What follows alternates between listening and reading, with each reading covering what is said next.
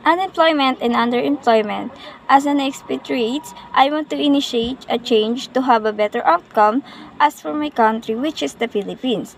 Unemployment and underemployment are the Philippines' most important problems and the key indicators of the weaknesses of the economy. So, before pa magkaroon ng pandemic is mataas na talaga yung bilang ng unemployment and underemployment sa bansa natin. Mas lumala nga yun nung nagkaroon ng pandemic. So, ano nga ba yung mga rason kung bakit tumaas tayo sa unemployment and underemployment? Unemployment in the Philippines is attributed to reason including overpopulation, oversupply of labor force in certain industries, and inability to take on available jobs. Overpopulation. Philippines has a high population growth rate, an average of 1.7% for the past few years, consistently higher than the world population growth rate at an average of 1.2%. So mataas yung bilang ng country natin sa unemployment and underemployment.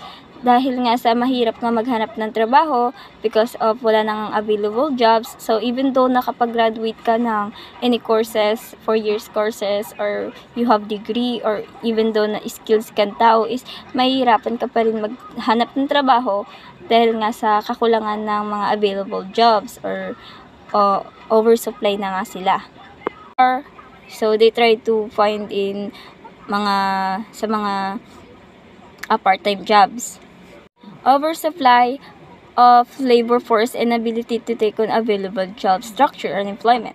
So, undergraduates are still taking up college courses that are popular but were previously high in demand.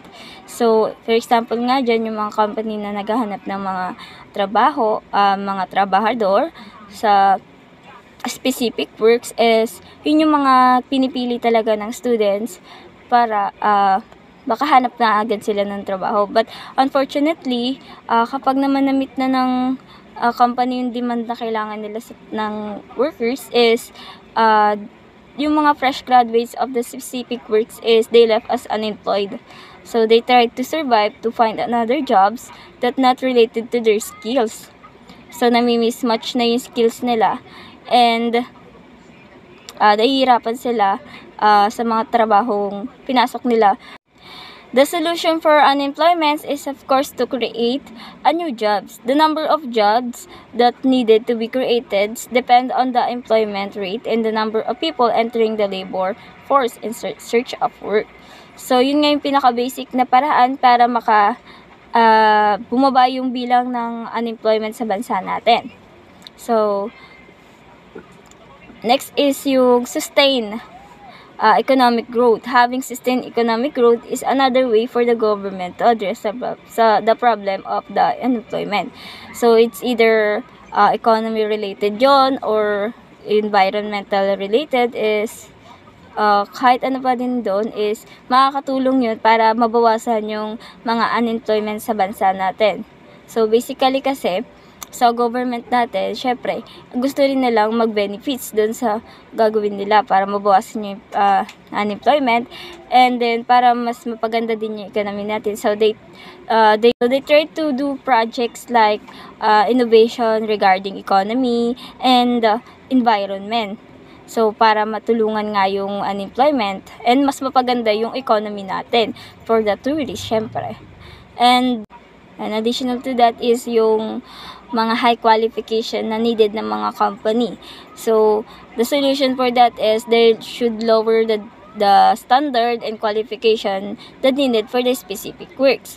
So, for example, sa mga madadaliling works or mga hindi naman kailangan ng sobrang taas na knowledge or standards or dapat ba nakagraduate ka ng ganitong course, dapat ba ganito ka. So, for example, sa jobs na yun is yung mga katulong, yung mga waitress o yung janitor. So they don't need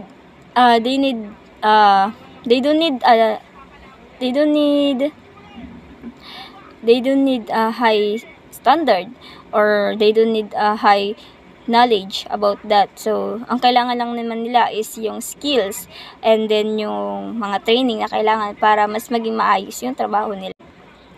That's all. Thank you.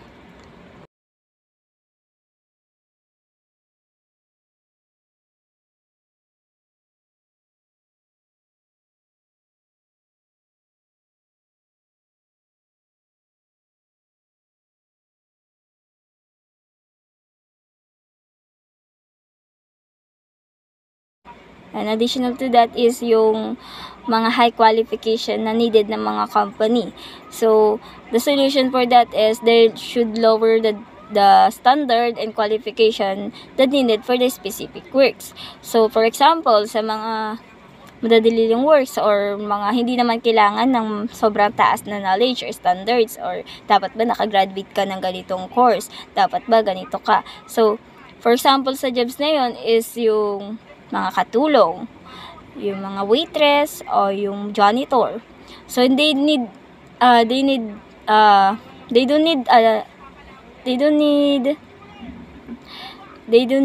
high standard, or they don't need a high knowledge about that. So ang kailangan lang naman nila is yung skills and then yung mga training na kailangan para mas maging maayos yung trabaho nila.